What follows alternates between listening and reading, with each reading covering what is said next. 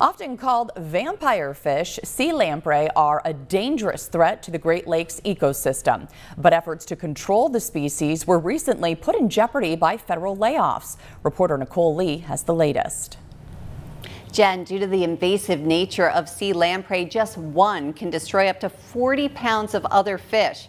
That's why many breathed a sigh of relief when those jobs were reinstated. So the sea lamprey was introduced into the Great Lakes decades ago and almost completely wiped out the Great Lakes fisheries. Scientists developed lampricide, which is now applied to sea lamprey larvae each spring. The U.S. Fish and Wildlife Service team is contracted by the Great Lakes Commission for this critical work. They were scheduled to begin next month in tributaries that feed into Lake Erie.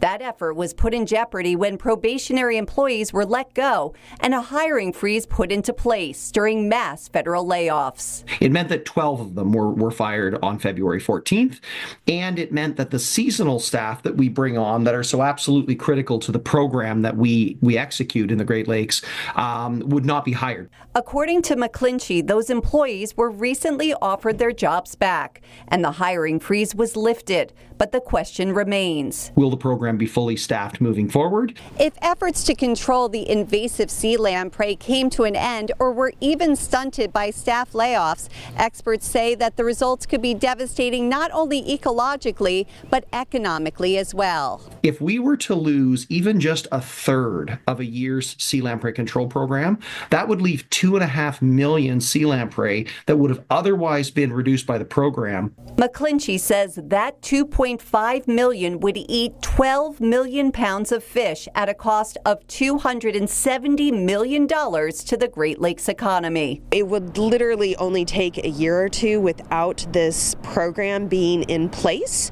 for the Great Lakes fisheries to be completely wiped out. McClinchy says lampricide applications in the tributaries of Lake Erie are still expected to occur this spring. Sean? Nicole Lee reporting tonight.